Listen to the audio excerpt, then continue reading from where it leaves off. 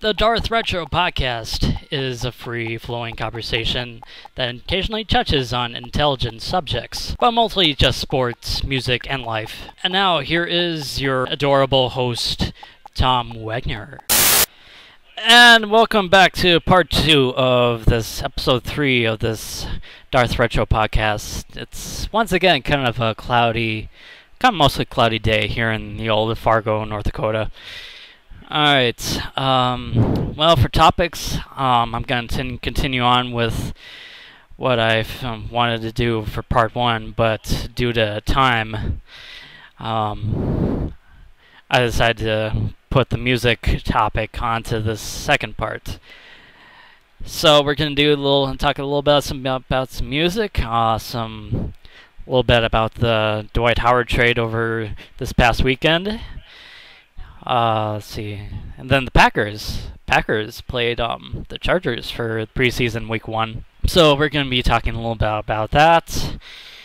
And also with my role in life. I guess I kind of figured out I figured out what my role in life has become. What the meaning of life for me is supposed to be. So, let's get started, I suppose. And I'm pretty sure you're pretty much wondering why this guy hasn't been talking about music yet at all since the first episode of the Darth Retro Podcast. But why is he talking about it right now? But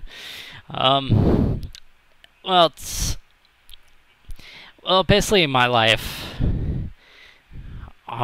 changed, I think, for pretty much the better about 10 years ago when I was in 8th grade.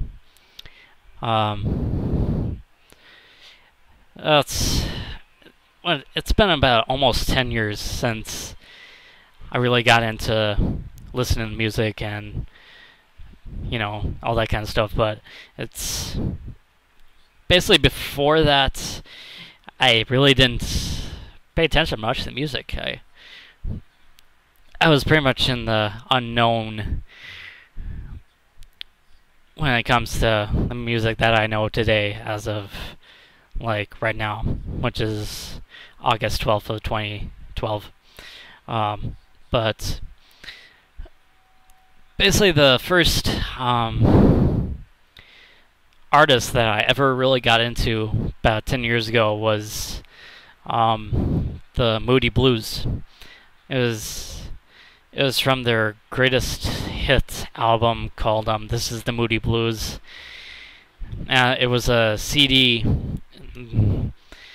that had basically pretty much most of their greatest hits from 1967 to 1972. So basically from their progressive rock years, back when progressive rock was kind of more not into orchestral sounds. I think basically the Moody Blues were basically kind of one of those bands that really brought orchestra into the mix of rock and roll. There's certainly been bands that used string quartets and orchestras to use their music, but to use it for so many years, the Moody Blues pretty much are second to none when it comes to orchestra rock. I think you can probably also say that Electric Light Orchestra is definitely right up there. I guess maybe Atlanta Rhythmic Orchestra too, or all that kind of stuff. But the first song I ever listened to on that CD was called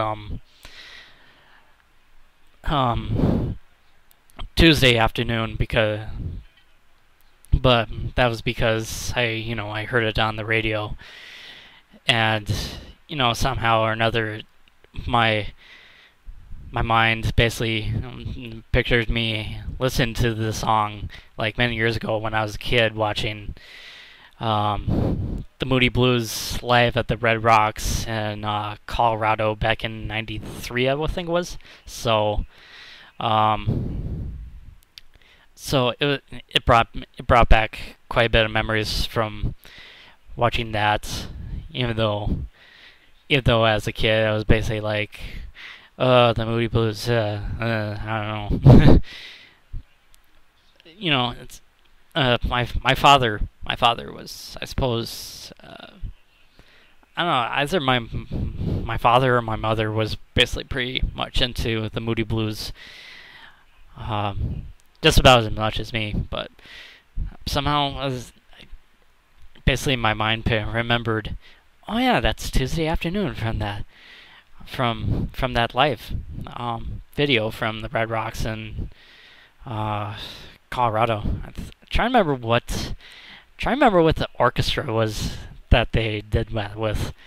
I think it was like Colorado Orchestra or something like that. Uh, I'd have to check, but um, so that really was basically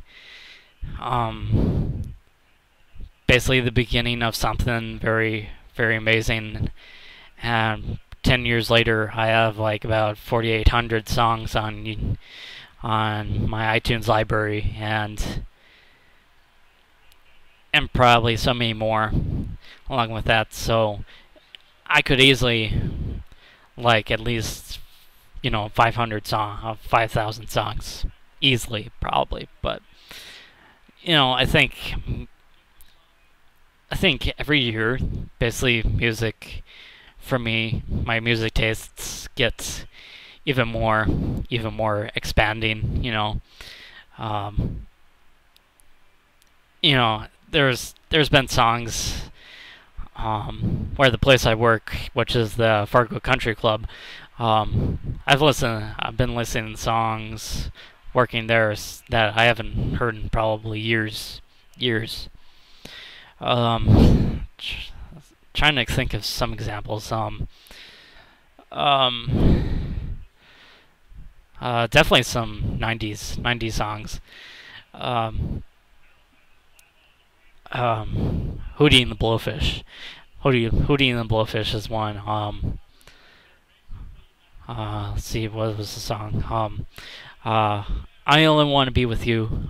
It's definitely a good song. I like Hootie and the Blowfish too, but um, if you really want to get into like '90s music, basically music before NSYNC, Backstreet Boys bursted onto the scene.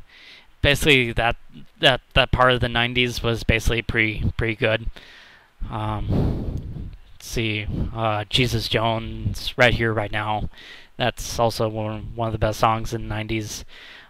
Duncan Sheik. Uh, Duncan Sheik is right up there. That's Jim Blossoms, though.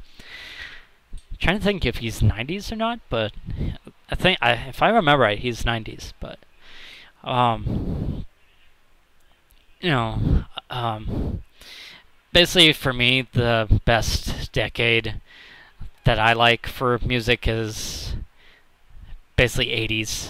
Even though my favorite band of all time is the Beatles, and I don't know. To me the '80s seemed a little bit more diverse than the '60s, where you basically had the Beatles, somehow, some way, somewhere in the charts, basically every single week in the year, and I don't know. It just seemed like a disparity. Like in the '80s, you had at least Michael Jackson songs somehow in the charts. In the '80s, at least a good chunk of the year. But if you have the Beatles, it's like, yeah, you can have I Want to Hold Your Hand, Can't Buy Me Love is going to be basically all stacked together in 1 year, and I don't know, it just doesn't happen that way anymore. I don't think you'll ever see a band like the Beatles become chart toppers like they did in their Beatlemania years from 1962 to 66. It just doesn't happen that way anymore. But of course, I'm not saying that their later years from 1967 to 70 weren't chart-topping years as well. But basically when Beatlemania happened, basically the music world basically changed after that. From February 7th, 1964 on, basically the whole world of music was never the same again. You had certainly the doo-wop groups like I'm trying to remember what that band was called. At the Hop. Songs like that, At the Hop. Like basically like songs that you probably hear on a jukebox from '63 before then. Like Roy Orbison. Probably some early Beach Boys from '62, like Surfin' Safari, all that kind of stuff. But it's, in the '80s, I think pretty much the '80s is probably my most favorite decade. The '60s is pretty much a very, very close second. '70s, I suppose. '50s probably fourth. 50s, I guess maybe '90s too, but I am not really sure. But there's just so much music out there. It's like if you really think about it, like the one song of, like if you have one song of an artist like REO Speedwagon, just think of so many other songs that they did during the '80s or '70s, '80s, and '90s. It's just absolutely amazing how much music is out there, as well as the other kinds of music like jazz rock, indie jazz, independent rock, classic rock. There's so much music out there that I don't think you could ever get too much music. Maybe that's kind of a guy answer for the ladies' answer, for them to say that, you can never have too many shoes.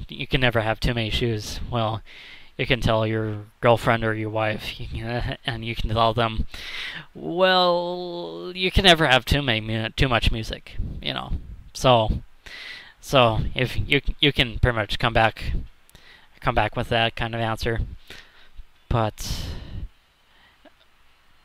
for her response, I'm not really sure what she would say after that. But I'm not held responsible for what happens to you. So anyway, I'm pretty sure I'm gonna talk about music a little bit more. But for kind of for starters, I think this is pretty much what I'm going to talk about, at least for this part of the podcast. Maybe later episodes I will probably talk a little bit about it more. But it's definitely one of my more favorite subjects, other than sports and movies and such. But alright, let's get back to the next topic. Alright, I'm pretty sure quite a few of you have heard about the Dwight Howard trade over this past weekend. Basically, my take on this was that you knew it was going to happen sooner or later, that Dwight Howard was gonna leave the Magic and basically leave that team basically in a wake that they had been trying to recover since Shaquille O'Neal went to the Lakers. Oddly enough, he was a big man center from LSU, and he was drafted by the Magic, and then he leaves the Magic to go help Kobe Bryant get 3 titles in the late 90s and early 2000s, and basically left the Magic like trying to recover from that for at least a good 8 years, 10 years, and then Dwight Howard gets drafted by the Magic, and then spends about a good 5-6 years with them, and then he wants out of Orlando because management hasn't been really that great, and then they trade him to the Lakers and say, I was trying to think, trying to remember if it was their GM, but he says it was like basically a good move for them, and I'm like, what? How is this a good move when you got rid of the only star player in your team? It has been basically great for you over the past 5-6 years, and now you're basically back to square one when Shaquille O'Neal left you guys, and yeah, it's not a pretty picture, I suppose, but basically the winners are obviously the Lakers. They get Dwight Howard, who certainly has been injured over a good while now, and I think he's definitely quite a bit of the rebounding machine. I think he can put quite a bit could put quite a bit of numbers for the Lakers. Definitely points, certainly assists. He's definitely a big man, so he can definitely get quite a bit of rebounds for you. Lakers also picked up Steve Nash. I think it was free agency, so then you have Kobe Bryant, and then you somehow keep Pau Gasol in the lineup, and then you have Metta World Peace. So if you're a Lakers fan, which I absolutely hate the Lakers, and with basically passion, basically because there are no lakes in Los Angeles, and basically the Lakers can get basically any player that they want and almost guarantee championship by buying off. But basically the Lakers are kind of like the New York Yankees of the NBA. So somehow if you get all those players and trade at least Lamar. No, wait. No, it was not Lamar. He got traded later on in the season. But Bynum got traded to the 76ers, which I think is definitely quite a good move for 76ers. They definitely have got quite a bit of a star in Bynum. But how is his situation, his personality going to be in Philadelphia? Who knows? He grew up in Philadelphia, so I guess we'll have to see what happens there. Some losers in this trade are obviously the Magic, who basically lose Dwight Howard.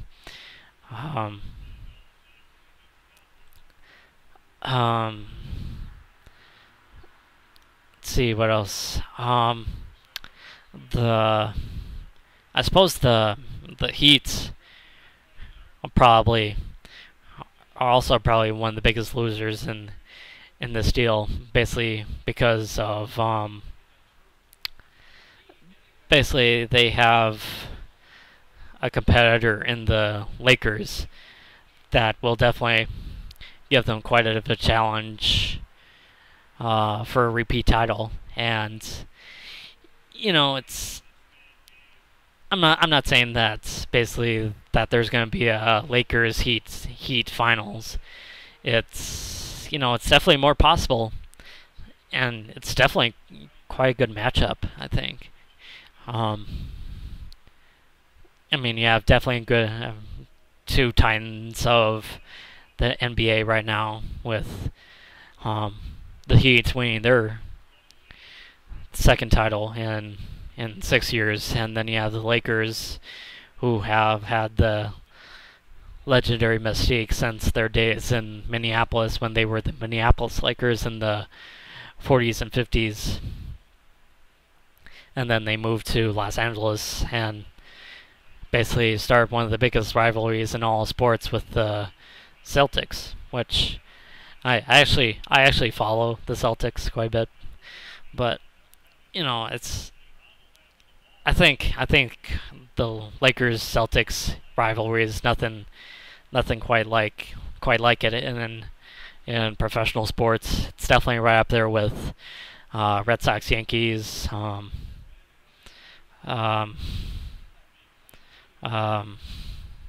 Packers Bears. Certainly one of the more higher echelon of United States professional sports rivalries. And of course, you can probably also say Ohio State, Michigan, but that's college. And so, yeah.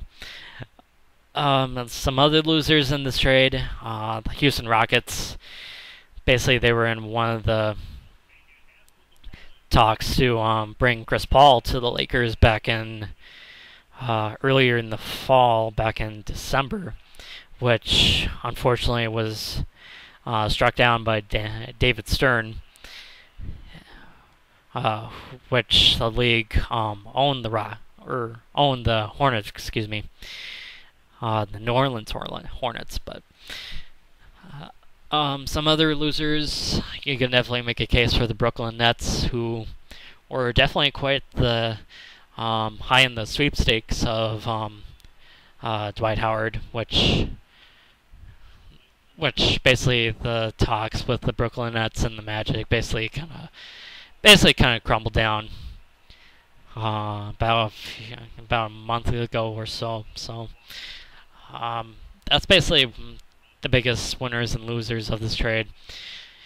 Am I happy about it as a T-Bulls fan? No, I'm not happy about it, because basically it means less wins for us and more losses for us, because we have to play against the Lakers at least 3 to 4 times a year, basically, because they're in the same conference as us, and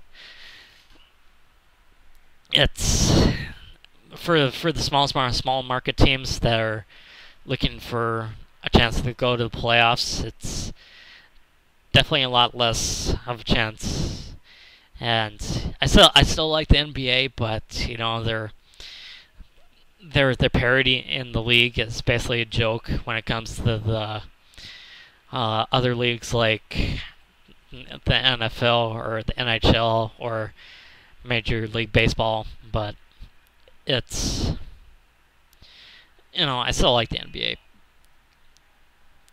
So anyway, let's get to the next topic or so. Well, it looks like football is pretty much back in business. Well, preseason-wise, I suppose, but the Packers played their first preseason game against the San Diego Chargers at Qualcomm Stadium about at least a few days ago. I'm not going to break down every single play from the game, but essentially the final score from that game was the Chargers 21, the Packers 13, and basically for a preseason game, it was actually not that bad. I didn't watch the game because unfortunately I was at work, and it was basically sloppy, but it was sloppy on both teams, but it was kind of expected for at least the first preseason game. you had the just a little bit some rust from the off season, and it's fine. But if it was a regular season game, boy, I'm pretty sure their coaches would have been pretty much steamed about them, and basically practice would have been a lot more longer than it would be. But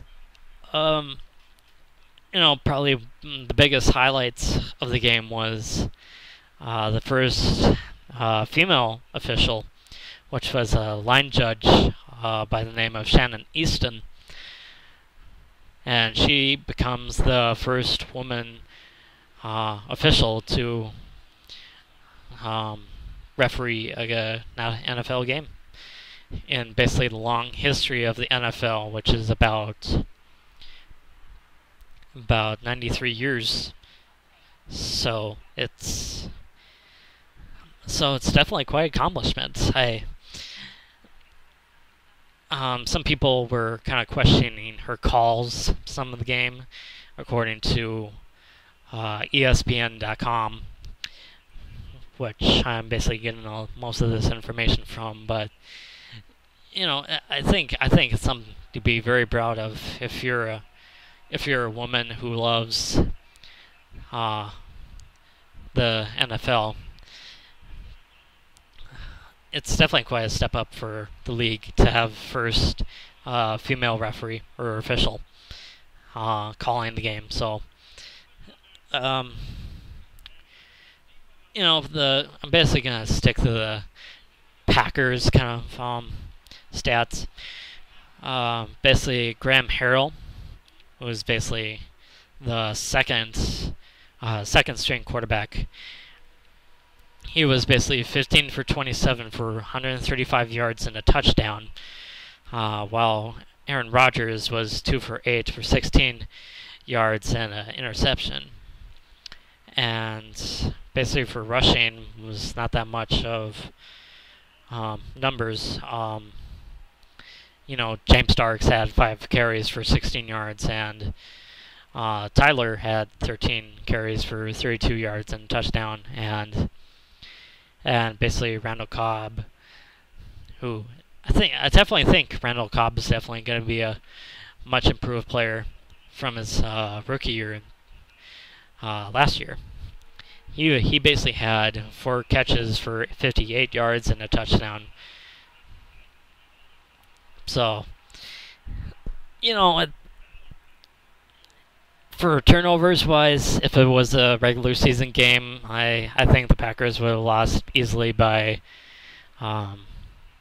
14 or more. But since it was kind of more of a preseason game, it was more of a score differential. I think in terms for the Packers for the rest of the preseason, I think it's definitely a step up. You have McCarthy that will basically discipline them about on turnovers. If I remember right, tackling has been quite an issue for our defense, so he'll probably drill them on tackling stances and improving their tackling. So, I think McCarthy is a great coach.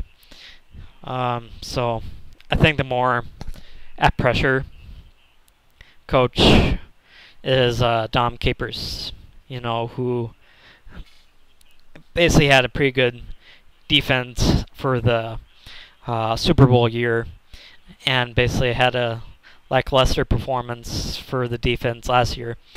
And I don't want to say that it's entirely his fault, but the players have to do a lot better. And I think our pass rush was very lacking last season. If our pass rushers get penetration and pressure the quarterback, it makes the rest of the defense so much better, because the pressured quarterback will make decisions, rush decisions, and those rush decisions will mean drop passes, deflected balls, or even better, interceptions.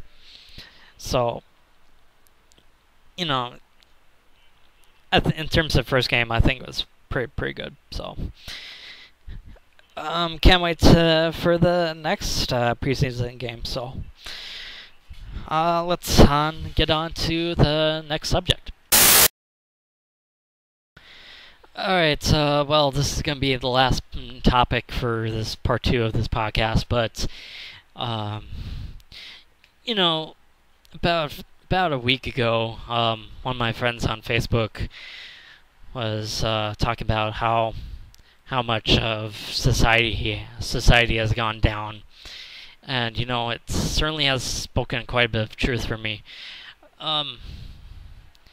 You know, it basically, just to paraphrase it, basically, he was talking about how the more of the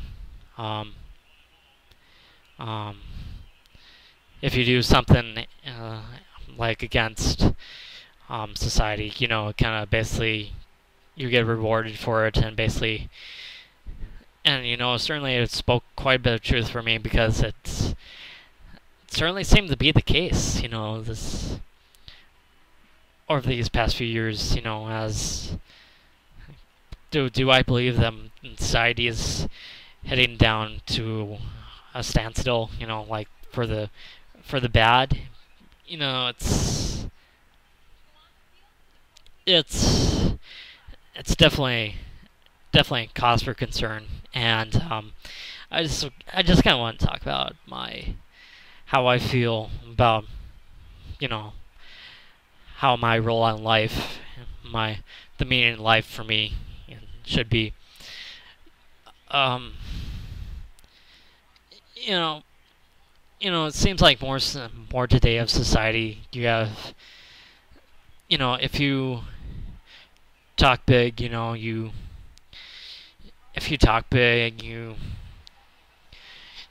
you're basically strong with no emotion. You're basically, you know, you're looked at as being a hero for society, basically have no emotion, and basically talking all the time, being loud and cocky, you know, and all that stuff. But it's like, you know, I just don't want to be that, you know. It's something that I have no need to want to be, you know. I'm happy with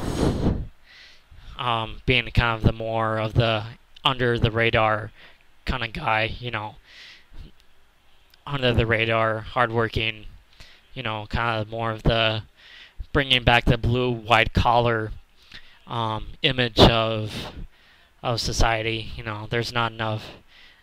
There needs to be a lot more of the blue white collar guys, you know. I think there should be kind of a good mix of those kind of people around, you know, if you know what I mean. Basically, just the best of those both worlds can basically bring quite a bit more to society, you know. You know, basically, you know, people lie just to get up in life, you know, but it's, you know, I think it's basically trying to gather my thoughts here, but you know, I just don't want to be that kind of guy that's wants to be the liar, to get up on life, you know, to cheap off people. You know, I prefer to do the heavy lifting, the heavy lifting, the hard work, because certainly I believe that if you work hard, basically the whole entire world will come to you, you know.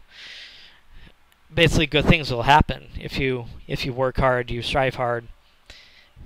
And if you do, well, good for you, you know. All the best. to you, but I prefer to be the kind of under the radar kind of guy, just because I certainly don't need the enough attention. I don't necessarily need the whole entire world to know every single thing about me, even though I like to do this podcast, but that's a whole entire thing, different thing to me. But it's I don't know if I'm making sense to you or not, but it's it's uh it's something that I hold very very very dear to me, and I don't want to be something that I don't want I don't want to be someone that I'm not. I want to be respected, but certainly to. Oh my goodness. I'm I'm watching the um while I'm doing this podcast, I'm watching the uh, Twins Rays game, and basically one of the Rays players was caught stealing, and he was basically running back and forth in between the infielders, and eventually the Twins got him. So it's kind of one of the more funny plays in baseball. So um, so anyway, back to subject. You know, it's I don't need to be loud. I hate loud people that can't shut up for at least 1 good minute. It's like blah blah blah. Look at me. I'm awesome. Look at me. I'm driving a sports car. Look at me at this at the stop sign. I'm not even bothered to stop. But you know, I prefer to follow the rules. Which I prefer to follow the rules. Because if you follow the rules, you basically you won't have to you won't get into much trouble, because if you do that and you pretty much lie about it, someone's gonna find out sooner or later about it. So why bother getting in trouble and lying about it? So I don't want to say that I'm a nice guy, because nice guys are basically um uh nice guys are certainly just not. You basically have to be more than that. It's it's like, oh yeah, I'm a nice guy.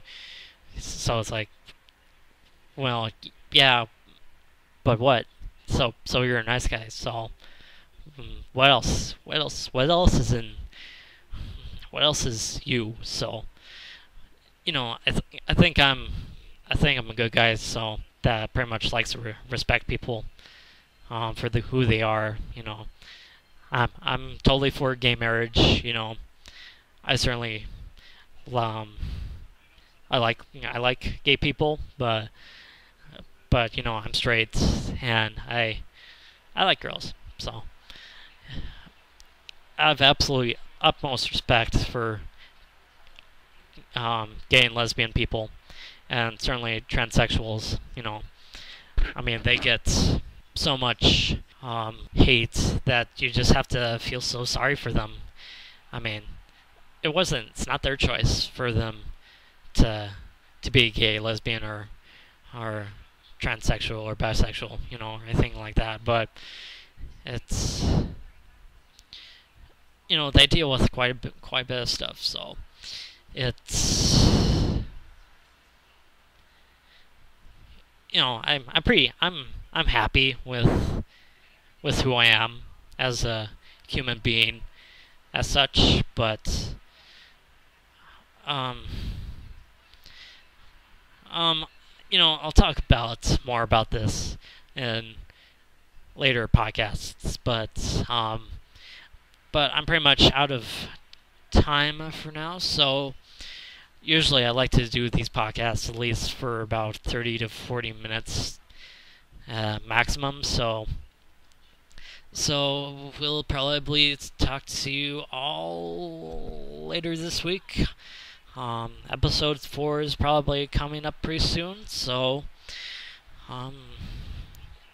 you know, if you have any comments, questions, or concerns, email me at tommusicfan19@gmail.com. You can follow me on Twitter. Just look for Darth Tom, and if you find a picture with a red dragon on it, that's has the name of Tom Wegner on it. So, definitely go ahead and follow me. I'll certainly follow you back. I'm definitely not one of those people with the blue check mark who basically don't bother following people. So, I'm definitely team follow back. So definitely go ahead and follow me. I'll follow you anytime. So episode 4 probably sometime later this week. Until that time, I am Tom Wegner. I am out of here. Peace.